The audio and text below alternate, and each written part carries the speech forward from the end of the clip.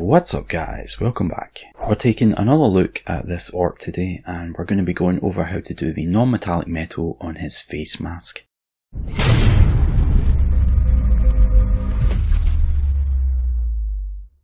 In order to get maximum contrast, we'll begin with a solid black base coat. And for that I used some Valejo Model Color Black. You want something that has a fairly matte finish, but not so matte that it's going to look grey. I found that the Valejo Black is one of the better ones, but feel free to experiment with different brands to find one that suits your tastes.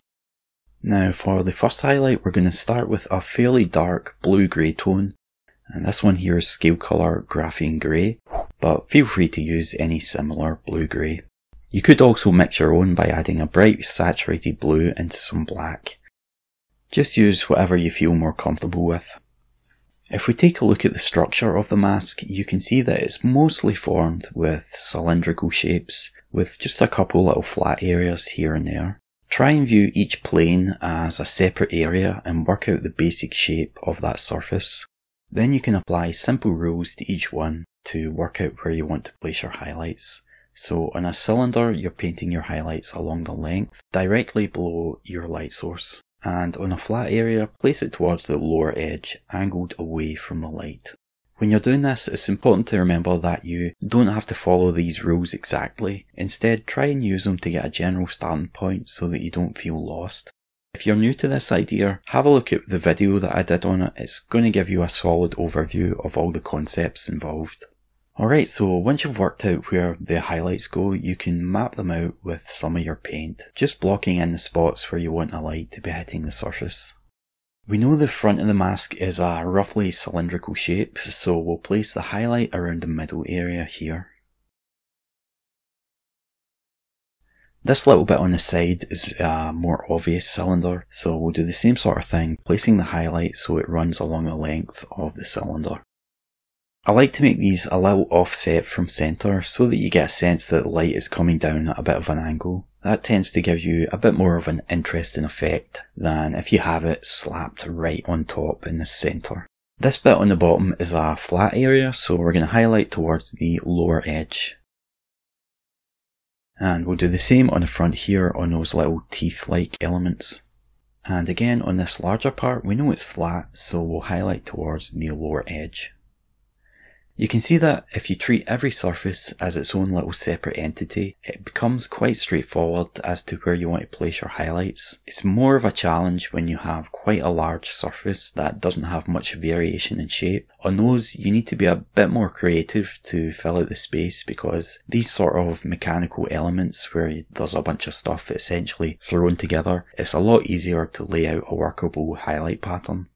Now that we've laid in our general highlights, we can blend them out by mixing some water into the highlight to get a heavy glaze consistency.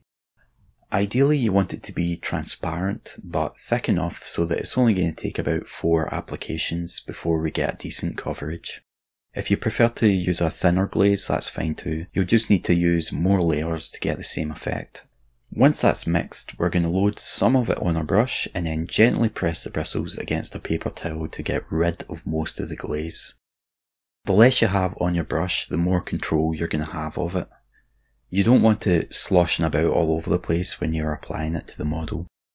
The idea is to gently pull the glaze over the join between the base and highlight, always moving the brush towards the highlight. Try not to press down with the bristles when you do this.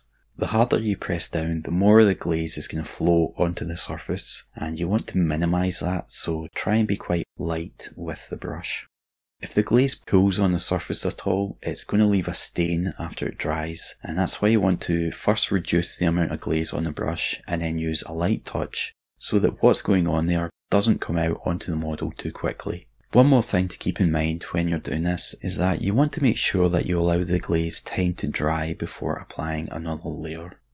This is really important. If you don't do that and you apply another layer while the previous one is drying, that layer will rip, leaving you with a weird little mark, and over time those little marks build up and you end up with a horrible patchy surface that can be quite difficult to correct. So to avoid that, simply work your way around the various surfaces, trying not to glaze away on one little area.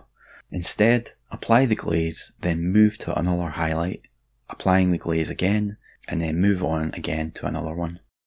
And if you keep doing that, eventually you're going to come back round to the spot that you started with, and by that point it's probably dried, so you're fine to add another layer. If there's only one or two highlights that you're trying to blend out, then you can use a hairdryer to speed up the drying time. That way you're not going to be sitting there like a potato waiting for each layer to dry.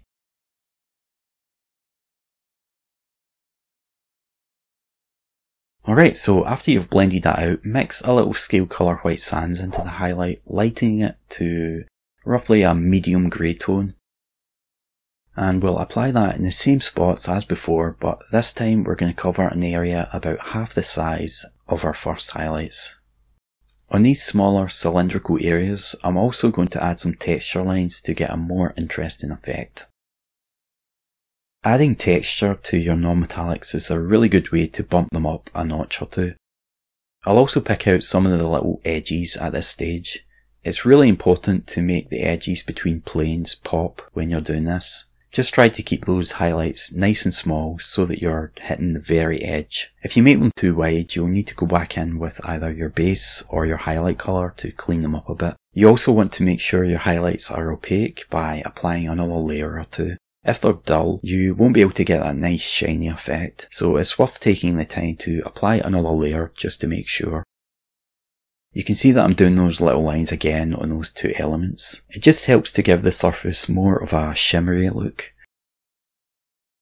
Alright, so it's the same idea here on the top of the helmet. I first paint a strong line along the middle of the highlight, running along the length of the cylinder. Then I turn the model around and paint a series of lines so that they are perpendicular to that initial guideline. And I try to make the lines slightly longer the closer they get to the edge of the surface. If you make the lines all the same length, it doesn't really look as good, and it ends up being a bit too uniform.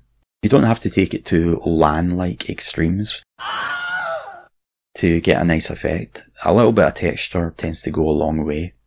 But if you're intimidated by the texture, you can just paint these highlights in normally without the texture, and then blend them out in the same way as the previous step. You'll still end up with quite a nice metallic effect, it just won't be quite as detailed looking.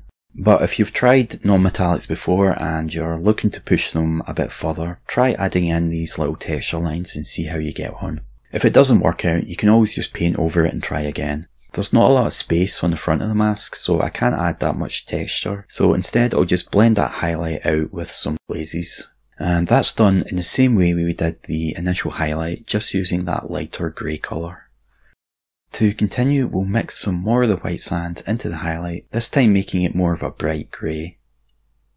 And again, we're going to place them in the same spots, but covering up a much smaller surface area than the last step. This time we won't paint the guideline all the way across the highlight, instead we'll try and paint them on for about half the length, so that it gets brighter towards the edges. That's going to give us quite a nice light flare effect, as if the light is glinting off the edge of the surface. We'll still do the little lines over the top, again making them slightly longer towards each edge of the element. You can see we're starting to get quite a nice effect coming through now. It doesn't quite have that shiny quality that we're going for yet, but we're definitely getting closer.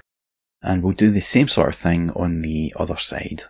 There's a lot less surface area on this side, so we'll forget about painting on only half of the width. You could still do that if you wanted, but I decided it would be a bit too fiddly to bother with.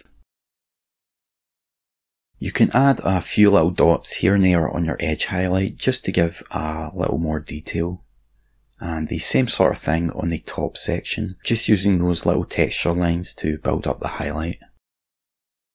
The highlights on the front can be blended out using some glazes, gently pushing the glaze up and over the edges of each highlight until the hard edge blurs out.